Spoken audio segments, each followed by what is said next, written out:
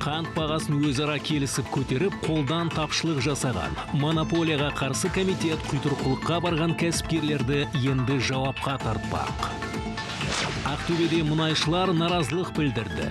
Аймақтағы басқа әріптестерінен ақшасы әлде қайда аз екенін айтқан олар еңбек ақыны 50%-ға дейін өсіруді талап етуде. 17 адамның өлімі 4 сарбаздың мойнына артылуы мүмкін. Жамбылдағы әскери бөлімде жазда болған жарылысқа қатысты, сонда борышын өтеп жүрген 4 жауынгер тергеуге алынған. Брендті киім-кешектің қытайлық көшірмесін кіргізген. Пысықай кәсіпкерлер тауарды Қырғызстан арқылы өткізбек болған.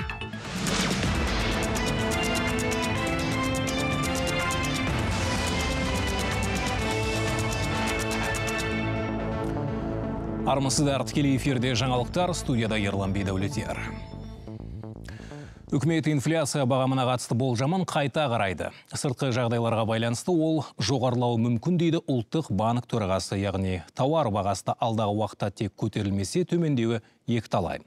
Баға қазірдің өзінде біршама өскен, ресми деректер бойынша әлеуметтік маңызы бар тауарлар, жарма, көкөніс, сүт, нан өнімдерінің құны 10%-ға артқан. Өткен жылдың осы кезеңімен салыстырғанда инфляция да өсті. Мысалы, ақпан айының өзінде 8,5%-дан 8,7-ге дейін көтерілген.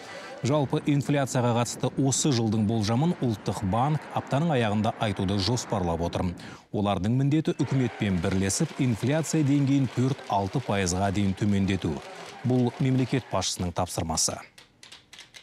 Үкімет пен әкімдіктердің 2022-2024 жылдарға арналған инфляцияны бақылау және төмендету жөніндегі шаралар кешенін тиімді іске асыруы, реттелген тұрғын үй коммуналдық шаруашылық қызметтеріне жаңа жағармай бағасының өсуіне енгізілген мораторий және тұтынушылық сұраныстың шектеулі динамикасы инфляцияға тежеуші ықпал ететін болады. Еліміздегі кәсіпкерлер өзара ымыраласып, қант бағасын қымбаттатқан. Бәсекелестікті қорғау агенттігі жүргізген мониторинг кезінде Алматыдағы ірі сауда желілері шекер құнын негізсіз көтергені белгілі болды. Енді құйтырқылыққа барған кәсіпкерлерге айыппұл салынып, артық табысы тәркіленетін болады. Алайда монополияға қарсы агенттіктің қолданған шарасы нарықтағы жағдайды оңалта қоймады. Мәселен, Маңғыстау облысында бір келі қант 840 теңгеден сатқандар бар. Әлі күнге дейін барлық өңірлерде дерлік дүкен сөрелерінде құмшекер жоқтың қасы.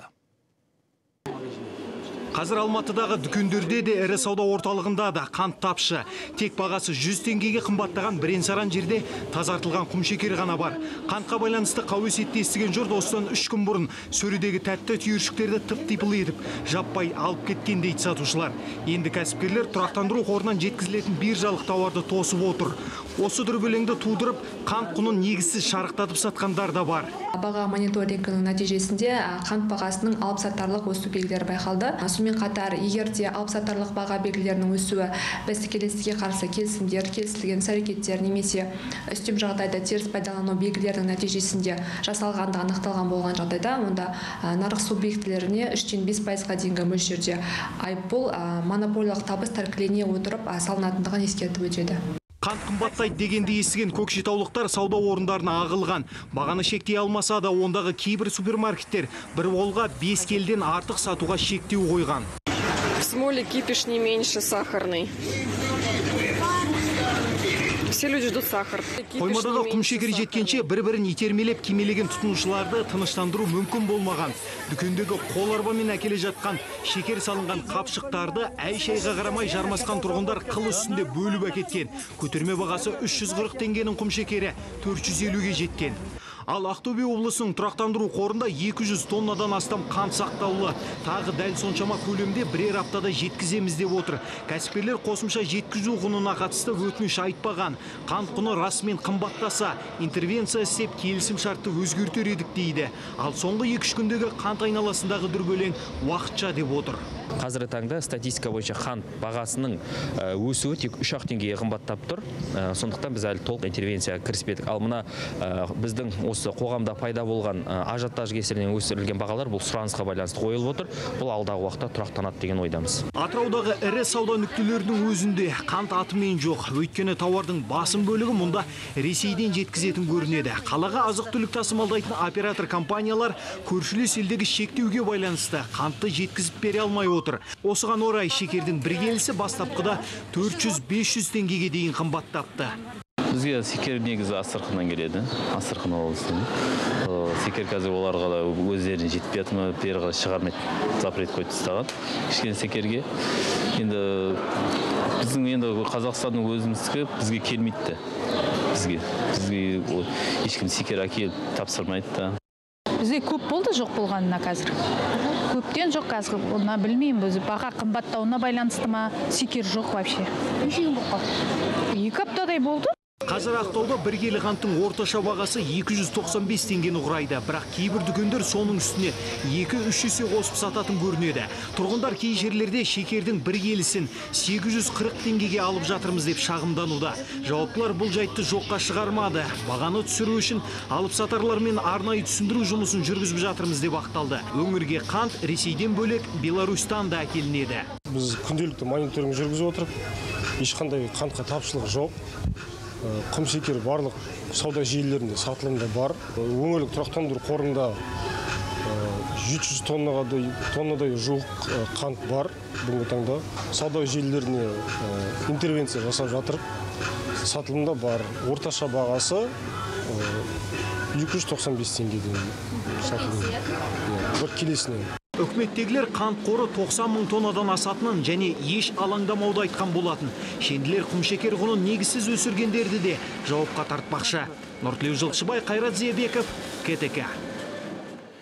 Даурығудың қажет жоқ. Сауда және интеграция министрі Бақыт Сұлтанов шекер тапшылығына алаңдаған ағайынға осылай басу айтты. Дүкен сөрелерінен қантты сыпырып кетіп жатқандардың әрекеті бағаның негізсіз көтерілуіне сеп болады, дейді министр. Адамдардың жаппай қант сатып алуынан оның бағасы көтерілгені рас. Оны тек қағаз жүзіндегі деректен ғана емес, дүкендерді аралап көзіммен де көрдім. 3 айға жеткілікті қант қоры бар дедік, бірақ бұл 3 айдан кейін шекер таусылып қалып, біз қол қусырып отырамыз деген сөз емес қой. Қазір қорды толықтырудың амалын жасап жатырмыз. Сұлтановтың қорды толықтырудың амалы дегені шекараның ар жағынан келетін 250 мың тонна шикізат. Осынша көлемдегі құрға қантты өзге елдерден баж салығынсыз алдыруға мемлекеттің мүмкіндігі бар екен. Ауыл шаруашылығы министрі Ербол Қарашөкеевтің айтуынша біздегі қанттың 60% дайын күйде Ресей мен Беларусьтан келеді. 40% отандық өндірістің тең жарысынан астамы да шеттен келетін шикізатқа тәуелді. Қазір ел бойынша қант өңдейтін 4 зауыт жұмыс істеп тұр. Алдағы 5 жылда ішкі өндірісті күшейтуді қолға алдық, дейді ауыл шаруашылығы министрі. Азық-түлік тәуелсіздігі бойынша бізде қазір енді 40-50% болса, өзімізді қамтып отқан кезде бізде 5 жылдың ішінде сол деңгейді 80%-ға дейін көтерейін деп отырып, жоспарда, ұлттық жоспарда бар мәселе. Қазір негізі біз импорттап отқан 60-70% импорттан келіп отқан қантымызды Ресей Федерация және Беларусия. Үкімет жанармай мен дизельдің акцизін де көтереді. Ұлттық экономика министрлігі тиісті қаулы жобасын әзірлеп қойған. Құжатқа сәйкес бензин мен дизельдің көтерме сауда мөлшерлемесін бірнеше есе арттыру көзделген. Енді жанармай өндірушілер бензиннің маркасына қарамастан бюджетке бұрынғыдай тоннасына 24 мың емес 38 мың теңге береді. Ал дизель отыны бойынша акциздің мөлшері тоннасына 9 мыңнан 36 мыңға дейін өседі. Бұл шара мәжбүрлі түрде қолға алынған, дейді шенеуніктер. Үкіметке өзінің халық алдындағы әлеуметтік экономикалық міндеттемелерін орындау үшін қаржы керек. Бірақ бұл өзгерістер жанармайдың бөлшек саудасына ешқандай кедергі келтірмеуі тиіс. Өйткені елімізде газ, дизель мен бензин бағасын өсіруге 180 күндік мораторий жарияланған. Әрі қарайғы шешімді үкімет сол мораторийден кейін ғана қабылдамақ. Бағалардың өсуі болмайды, себебі оларға мораторий енгізіліп тұр қаңтардан бастап. Сол себеппен ешқандай ГСМ-нің бағалардың өсуі біз күтпейміз. После окончания моратория будет дополнительное решение приниматься. Я думаю, этот вопрос, в принципе, решаемый. Қайрат Сатыбалды 2 айға қамалды. Қазақ Телекомның қомақты қаражатын ұрлау ісі бойынша қазір тергеп тексеру жұмыстарының жүріп жатқанына байланысты күдікті әзірге 2 айын тергеу изоляторында өткізеді. Еске салайық, Қайрат Сатыбалды 13 наурызда Алматы әуежайында Дубайға ұшқалы тұрғанда ұсталған болатын. Кәсіпкерге Қазақ Телеком компаниясының қаражатын аса ірі көлемде жымқырды және лауазымды қызметін асыра пайдаланды деген айып тағылған. Алайда сыбайлас жемқорлыққа қарсы іс-қимыл агенттігі қанша қаржының жымқырылғанын жариялаған жоқ.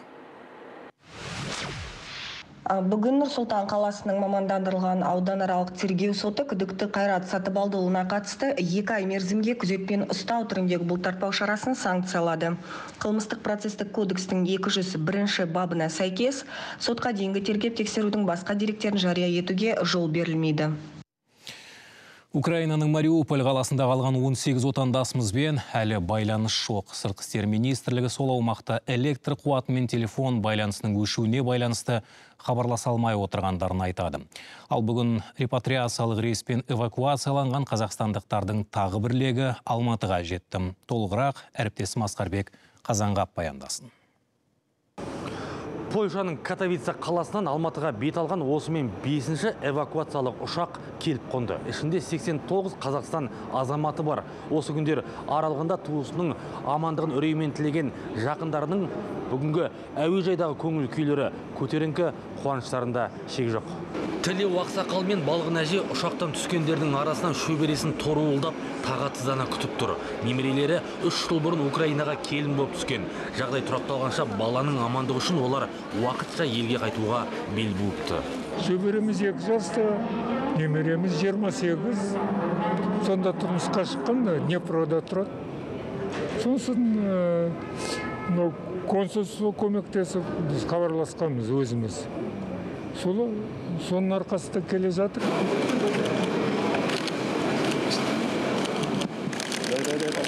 Бұл қауышудың ыстық көз жасы. Елге оралғандардың бірі толқығаннан сөйлеуге селқостық танытса, екіншілері аптыққан көңілмен алғысын жаудырып жатыр.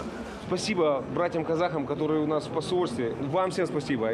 Бүгінгі рейспен келгендерді қоса есептегенде Украинадан Қазақстанға 587 азаматымыз оралып үлгерді. Сыртқы істер министрлігінің мәліметінше қазір Катовице қаласында және Украина-Польша шекарасын кесіп өту үшін кезекте тұрған қазақстандықтар жоқ. Асқарбек Қазанғап, Фарид Якупов, КТК, Алматы. Қаңтардағы жаппай бейберекетсіздік кезінде тәртіпке бағынбай ұрлық пен бұзақылық жасаған 94 адамға үкім шыққан. Бас прокуратура 22 мыңнан астам адамның қылмысқа қатысы бар жоғын тексергенін хабарлады. Ұсталғандардың жалпы саны 700-ден асты, олардың көбісі жұмысы және жоғары білімі жоқ ер адамдар екені анықталған. Сотқа барлығы 140 қылмыстық іс жолданған, оның 70-тен астамы әлі қаралып жатыр. Бұған дейін кінәлі деп танылғандар 6 айдан 5 жылға дейін бас бостандығынан айырылды. Қылмыстық істердің барлығы ғимаратқа заңсыз кіріп, бөтеннің мүлкін жымқыру және қару-жарақ ұрлау бабы бойынша жүргізілуде. Қаңтар оқиғасы кезінде ұрланған қарумен содырлар орталық көшелерді кезіп, әкімшілік ғимараттарды талқандаған болатын. Бұған қоса тәртіп сақшыларымен оларды тоқтатуға талпынған тұрғындарға оқ жаудырды. Ұсталғандар арасында деструктивті діни ағымдағы адамдар көп, осылайша 140 қылмыстық істің 90-ы Алматыда болған заң бұзушылықтар бойынша қозғалып сотқа жетті. Істердің 99% Қазақстан Республикасының қылмыстық кодексінің 188 бабы ұрлық бойынша келіп түсті. Оларға заңға сәйкес жаза тағайындалады. Кінәні мойындауды, залалды өтеуді ескере отырып, оларға бас бостандығын шектеу тағайындалады. Қазіргі таңда 96 қылмыстық істің 56 ісі қаралып бітті, заңды түріне енгізілді. Ал қалған 40 қылмыстық істер әлі қаралуда. Ақтөбе облысында жалақыларын көтеруді талап еткен Қазақ компаниясының мұнайшылары наразылыққа шықты. Олар апта соңына дейін айлық табыстарын 50%-ға дейін өсірсін деп отыр. Әлібек Мола және Қожасай кен орнындағы өндірісті қызметкерлері компаниямыз бірыңғай еңбек ақыны төлеу жүйесіне кіруін, әділетті жалақы төлеуін тез арада, яғни 2022 жылдың 20 наурызына дейін орындалуын талап етеміз.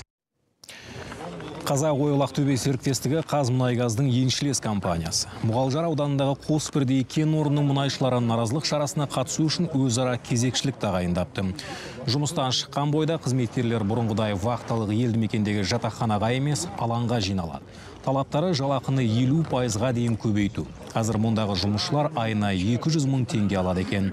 Сондай-ақ қазмұнайгаз құрамындағы өзге компаниялармен қатар бірыңғай еңбекақы төлем жүйесіне енгізуді сұрайды. Өйткені көрші облыстардағы осы компания мұнайшылары олардан 2 есе көп жалақы алады екен. Ал атқаратын жұмыстары бірдей. Бірақ Әлібек Мола мен Қожасай кен орнында тек қазмұнайгаздың ғана емес, Синопек компаниясының да үлесі бар. Сондықтан еңбек инспекторлары акционерлерді жинап, келіссөз жүргізіп жатқандарын айтады. Астанада акционерлермен осы жұмыс беруші тараптан осы келісім сөздер жүргізіп жатыр.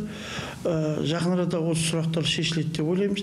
Жан-жақтан атсалысып жатқасын, меніңше жақын арада шешіледі деп ойлаймын, мәмілеге келетін шығады.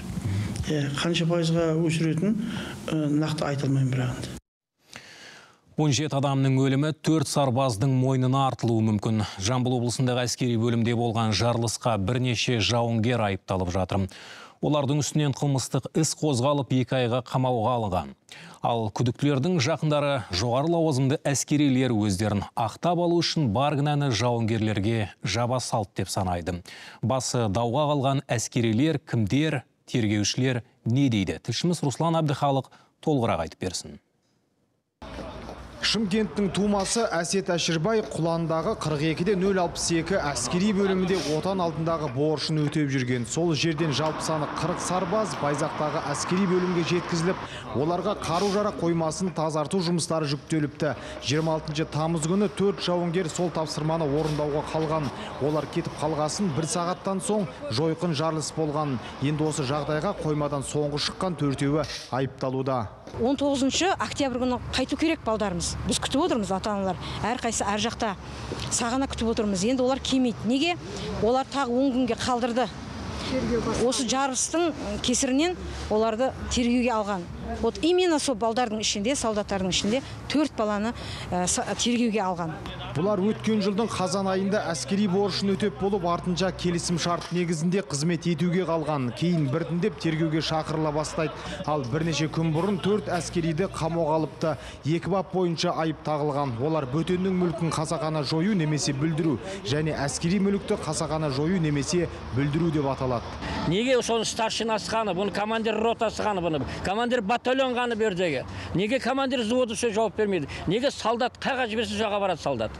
Неге ол присяга қабылдаған офицердің айтқанын істеймін деп? Неге сол офицер бастықтар сол жауап бере алмайды осыған? Неге мына баланы ұстап отыр? Психический бұларды жаңағы ауыртып отыр да?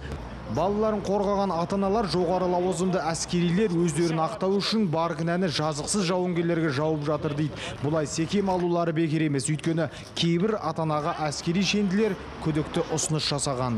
Баған Мамырбаевтың айтқан, мына жердегі бастық айтқан сөзі, балаңызды көндіріңіз, что басқа біреуге аударамыз дейді маған.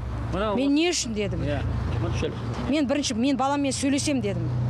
Баламның айтқаны біз ешнәрсе істеген жоқпыз деді. Ал әскери тергеу басқармасы бұл іске қатысты ләммеймін деп жауап бермеді. Еске салсақ, былтыр тамыз айында Байзақ ауданындағы әскери бөлімде жойқын жарылыс болып 17 адам ажал құшқан.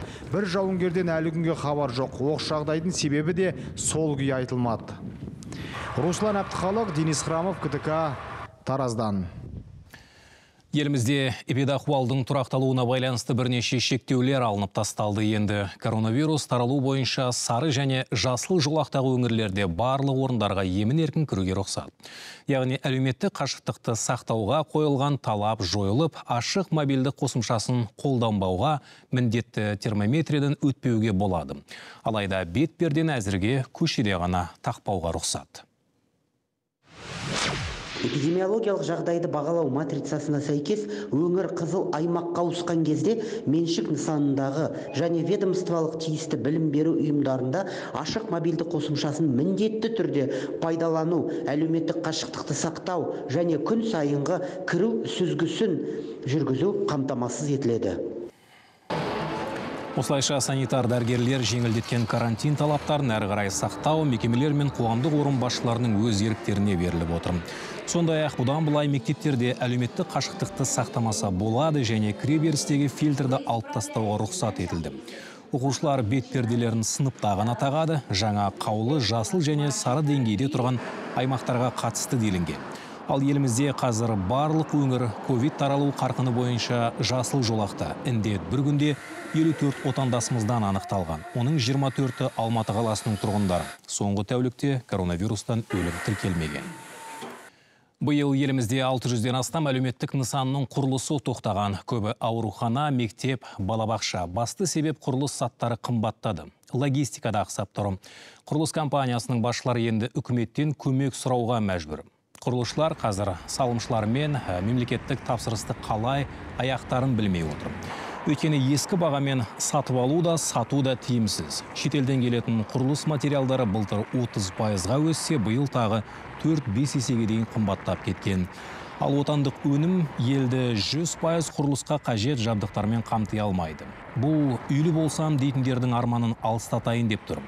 Бұлай жалғаса берсе, қол жетімді баспананың әр шаршы метрі 400 мың теңгеден кем болмайды дейді құрылысшылар. Ай сайын пәтердің бағалары қымбаттап жатыр. Енді қазір уақытта 300, мысалы, бір ай бұрын 320 болған, қазір 390-дай, негізі келешекте 400 мыңнан кем болмайды. Қол жетімді баспана жөнінде айтылады. Маңғыстау облысында 6 жасар қызды көлік қағып кетті. Жоғары жылдамдықпен жүйткіген жүргізуші жаяулар жолмен өтіп бара жатқан балақайды бірнеше метр жерге ұшырып түсірген. Бүлдіршін періштесі қағып аман қалды.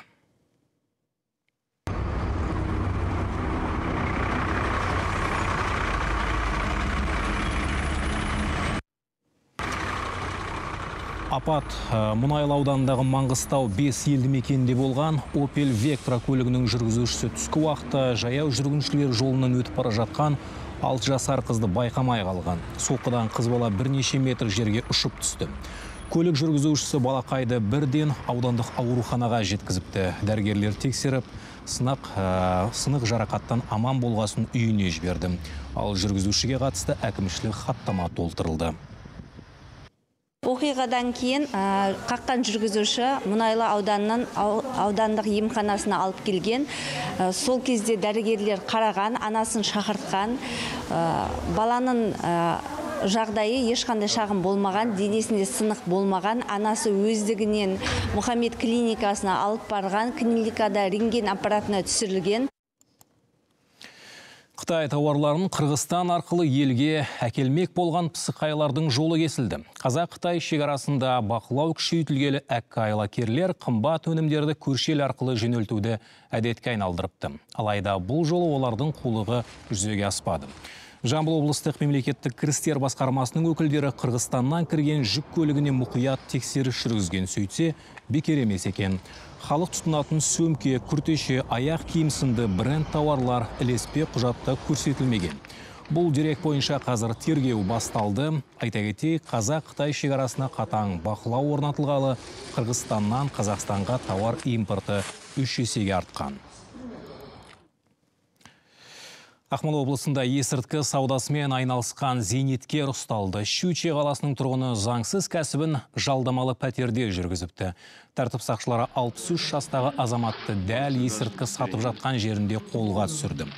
Жалдамалы пәтерді тінту кезінде 16 келі марихуана тәркіленген. Сондай-ақ сатуға дайындап, газет қиындысына оралған 353 түйіншек есірткі табылды.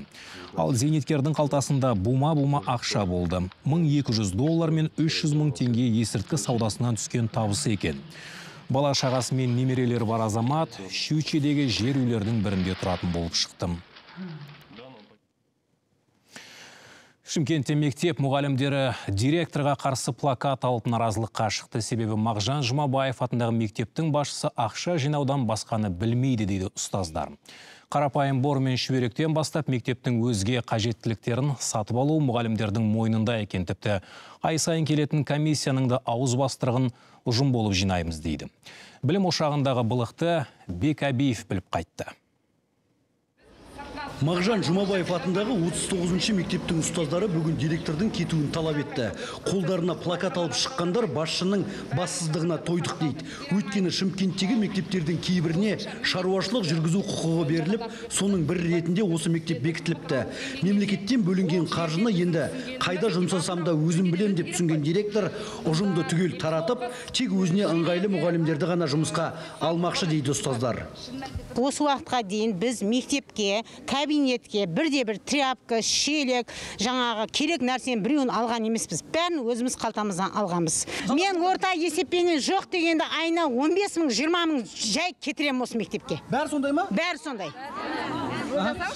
Комиссия келеді, басқа келеді деп ақша жинайды дедіңіз. Оған бөлек. Қандай комиссияға жинайды? Неше? Яғни директордың өзіне апарып бересіздер ма? Жоқ, қасындағы адамдар, завуштары жинайды. Директордың 9 бірдей орынбасары бар екен. Соның бірнешеуі мектепті тексеруге келетін комиссияға ақша жинайды дейді. Ай сайын шамамен миллион теңге жинау мойнымызда дейді ұстаздар. Мұның сыртында мектептің жыл сайынғы жөндеу жұмыстары да мұғалімдердің мойнында көрінеді. Азанда кабинеттің есігін аяқпен теуіп кіреді. Біздің заттардың барлығын жерге лақтырады. Шкафтарыңды алып қоям, сендер шкафты не істейсіңдер деп айтады. Одан кейін біздің бас киіммен шарф, шапкамыздың бәрін, пальтоларымызды жерге тастайды. Директор ма? Директор тастайды. Былапыт сөздер айтады. Мысалы, мұғалімнің мәртебесін түсіретін, төмендететін сөздер өзіме де айтылды. Ата-ананың көзінше директордың кабинетінде сенің байың бар ма, неге сен ұрсып жүрсің, байың бар ма өзі сенің деген сияқты сөздер. Сес тексеріп келді деп біз сеске талай ақша жинап бергенбіз. Сес тексеріп келді дейді. Бір-екі мұғалімді келген бір-екі сес адамды білеміз. Болды, сол кеткеннен кейін сеске пәлен ақша бердім дейді, жинап береміз. Қаншадан жинап бересіз? Миллион ақша деді, жинадық па, қаншадан жинадық? Әрқайсымыз 2 мыңнан, 3 мыңнан жинадық. Мұғалімдердің шуынан кейін мектепке білім басқармасының басшысы жетіп келді. Ол ұстаздарды жалынып жүріп, акт залына кіргізіп, мектепке жұмсалған ақшаны санауға кірісті. Сөйтсе, былтырдың өзінде бұл білім ошағына бюджеттен 4 миллиард 900 миллион теңге бөлінген екен. Тіпті мектепті ай сайын тексермес үшін ұжымнан ақша алатын сес мамандарына да телефон шалды. Сөйтіп, ұжымның берекесін қашырған директорға шүйірікті. Ал мектеп басшысы болса, барлығын жоққа шығаруда. Ол мектепке шаруашылық жүргізу құқығы бекітілгені ұжымға ұнамай қалған соң, баз біреулер мұғалімдерді маған қарсы айдап салды дейді. Ол қаржы жиналды дегенге мен келіспеймін. Мұғалімдер кешегі ПХВ-ның мәселесінен басталды, маған условия қойды. Егер ПХВ-ны алғыз тастамасаңыз, сіздің үстіңізден осындай жала жабамыз деп олар маған ашығын айтты. Бірақ ішінде жүр 3-4 басқарып жүргендер, ұйымдастырушылар. Бұл жала. Директор егер ұжым түгел қарсы болса, орнымнан өз еркіммен кетемін деп отыр. Бірақ 2,5 мың оқушы оқитын мектептің 200-ден астам мұғалімі басшының оңай құтылғанын қаламайды. Олар мектептен шаруашылық жүргізу құқығы алынсын, әрі директор мен оның 9 орынбасары есепшілермен қоса түгел тексерілсін деп құзырлы орындардан талап етпекші. Бек Әбиев, Евгений Сергеенко, КТК, Шымкент. Бүгінгі айтарымыз осы, жағымды жаңалықтармен жүздесейік.